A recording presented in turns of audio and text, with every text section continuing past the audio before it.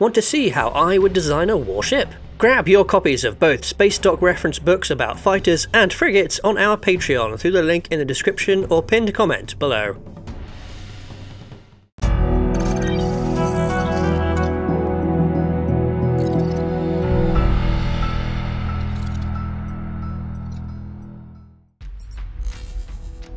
Hello everybody and welcome back to Spacedock. I'm Hujiwana and recently we've been covering ship classes in various contexts, and today it's the turn of the Dreadnought. These ships are a sci-fi staple that often has no relation to the real world origins of the term, the 1906 Royal Navy battleship HMS Dreadnought. Before the launch of this vessel, battleships were equipped with a wide variety of guns so that they could engage any and all targets. HMS Dreadnought did away with that, focusing entirely on carrying as many big guns as it possibly could. Combined with the technological improvement found in its steam turbine engines, it could outgun and outmaneuver any opponent. To use a gaming term, it changed the meta by rendering previous battleships kinda obsolete. Sci-Fi often doesn't do that. In sci-fi, a dreadnought tends to be, but isn't always, a step up from a battleship in size and power, like how battleships are a step up from cruisers. There were super dreadnoughts in real life that were larger and had bigger guns, but they were still just battleships. Why does sci-fi do it differently? Probably Star Wars, with the Super Star Destroyer setting a trend, and then popular sci-fi's insistence on following it, constantly expanding the size of ships in a setting in an arms race of ridiculousness. But that's a rant from a previous video. Back to Star Wars, which while being the origin of oversized ships, did do a decent job of applying the word dreadnought to a wide variety of things across the old expanded universe. There's all sorts of odd things in the comics that use the term, as well as the fan favourite Dreadnought class cruiser, which uses the alternate spelling and is a fairly small ship by old Imperial standards. But there was also the classification of Star Dreadnought that appeared, assigned to the Executor and all similar big boy triangles like the Bellator and Eclipse, as well as Grievous's favourite ship.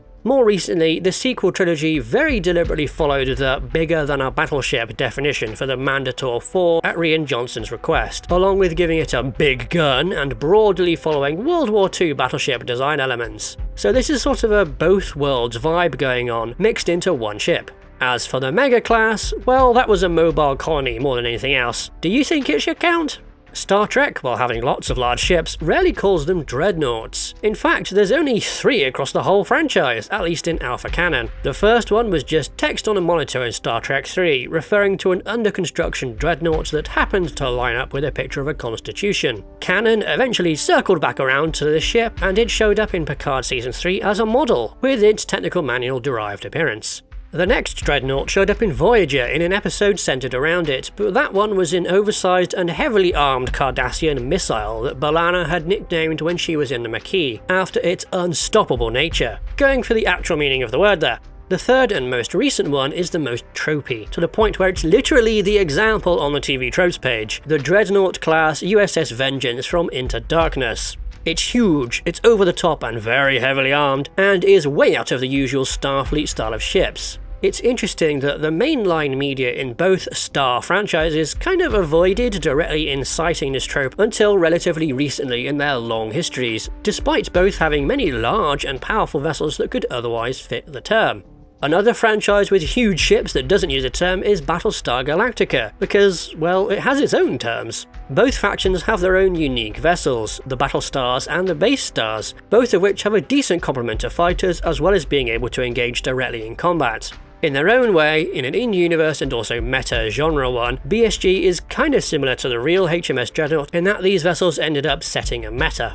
Another, even larger legacy setting that doesn't use the term is Warhammer 40,000, because dreadnoughts there are Astartes walkers. Yes, there's big ships in space, but they're generally explicitly classified as battleships or something along those lines. It's pretty cool, honestly. The walkers completely stopped the word dreadnought having any association with spaceships. It's notable for its absence. Now, 3 settings that do use the term, but subvert things by having them be outclassed in some manner: EVE Online, Farscape, and Babylon 5. EVE Online introduced the class as being used for sieging player-owned space stations and other structures. These days, I know you can build them out for engaging smaller ships and such, but I'm no EVE expert. I know they had big guns. Yes, they're also a tier up in size from battleships, and were also the first of the capital ships, I think, but they're actually on the small end of capitals. They were outsized by supercarriers and titans, the latter of which ended up occupying the trophy territory of Sci-Fi Dreadnought. Farscape's SOJOURN Dreadnoughts are one of the bigger ships in the whole setting, bigger than the Peacekeeper command carriers that were introduced much earlier. But the Peacekeeper vessels are actually more powerful than their larger SOJOURN opponents, so that's interesting that a Dreadnought ends up weaker in combat than something referred to as a carrier. Babylon 5's Earth Force Dreadnoughts appropriately wielded only big guns, but ended up being replaced by a destroyer? Well, one that carried loads of missiles and fighters, so we have some neat real-world developmental parallels here. Mass Effect took a lot of inspiration from Babylon 5, but notably it did something very different with Dreadnoughts. Here, they are the keystone feature of the various navies in the setting, and while yes, there's workhorse ships like cruisers and frigates around, the Dreads are the biggest and baddest. Battles are defined by the long-range firepower that they carry. They're so powerful that the ruling Citadel races limited how many everyone can build with the Treaty of Phyrexian, naturally keeping the majority to themselves. This is based on the real-life Washington Naval Treaty from the interwar period, right down to setting ratios between nation-states for how many big ships they can build. This, along with the power of Dreadnought, is one of the reasons for it being a big deal when non-council races start producing their own, like the Quarian and Geth arms race that leads into war in the third game. In fact, the Geth one became the whole focal point for the battle and the player's actions in that section of the game. We're going to round things out with Star Sector's Invictus, because oh my god, this ship.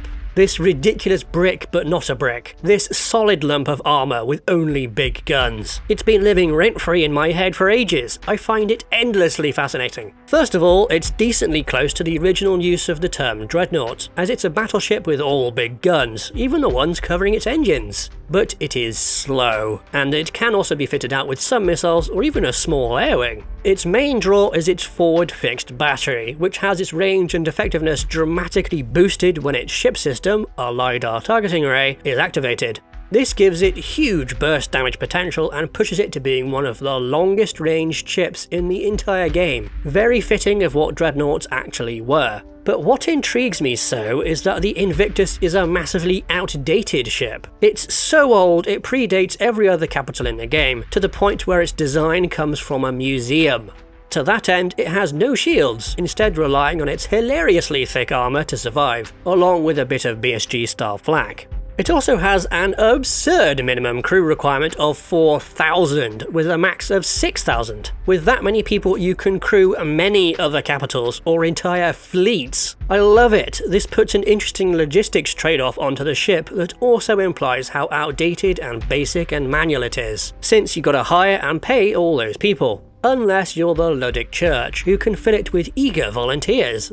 That is the sort of thing Dreadnoughts should be in my mind. Mass Effect and Star Sector both treat them as being something special without going too far down the tropey route, albeit in very different ways. One has them remain as the big stuff, but uses plenty of real-world inspiration for all the ancillary details surrounding them. The other treats it as a deeply flawed look into the past, a time before the crazy tech that changed how space combat was fought and how ships were built. Both routes are deeply characterful and deeply interesting. They're way better than the throwaway and now generic ships that you think of when you see the word Dreadnought in a sci-fi context.